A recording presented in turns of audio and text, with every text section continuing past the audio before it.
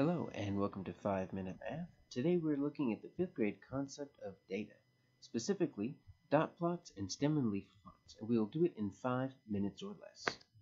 So you might come across a table like this where you have a lot of information. In this case, we have the height of 21 plants ranging from plant A all the way to plant U, represented in centimeters, but the data is kind of messy.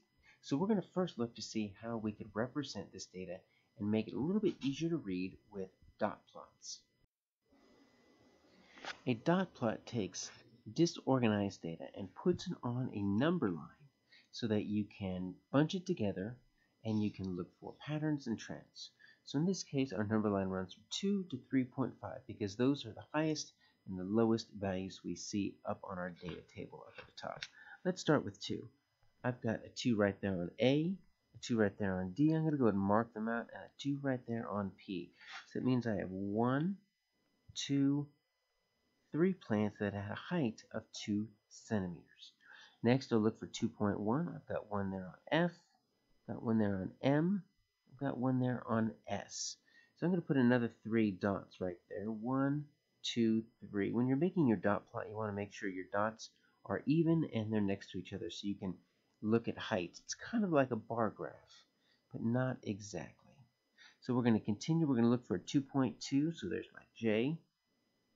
I've got a 2.2 right there, and that is the only one.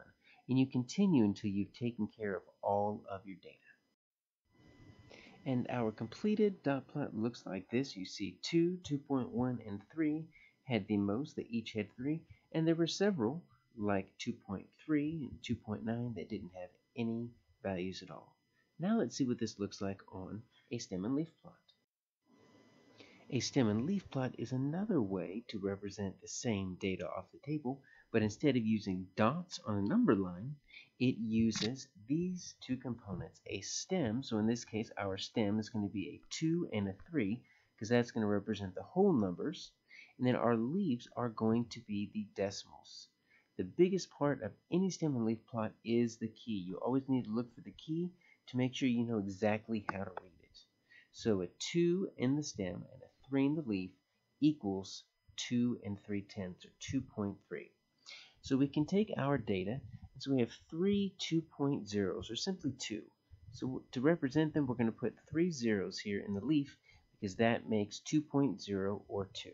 We also have 3 2.1s. You notice I'm putting them in order here. So rather than writing a 2.0, 2.0, 2.0, I'm writing the 2 ones in the stem, and then I'm writing all of the decimals in the leaf. I have a 2.2, and I've got 2 4s. I've got 1 5, 2 6s, and a 7. Now that's it for my 2 stems, because there's no 2.8, 2.9. When I go to my 3, I start on my next row of my leaf. I have 3 3.0s, got 2 3.1s, and I've got a 3.2, a 3.3, and a 3.5. So if you couldn't tell from our original data here, and we didn't necessarily have our dot plot, you could look at the stem and leaf plot and see that there are many more numbers that are in the 2.0 to 2.9 than there are in the 3 stem, in the 3.0 to the 3.5. Now it's time for you to try. Take a look at the scores that these 12 students made on a recent exam.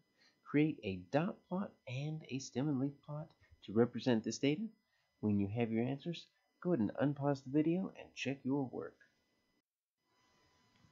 So your dot plot is going to look something like this.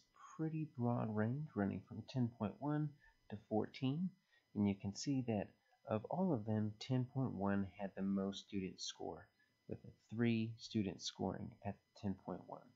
With our dot plot, remember that the key is the most important. So our key is going to show 12 in the stem and 2 in the leaf is going to equal 12.2. And it is okay to have 2 digits in the stem. So when you fill out your stem and leaf plot, it looks like this. You have 5 different stems, 10, 11, 12, 13, and 14. You can see your biggest stems are 10 and 12.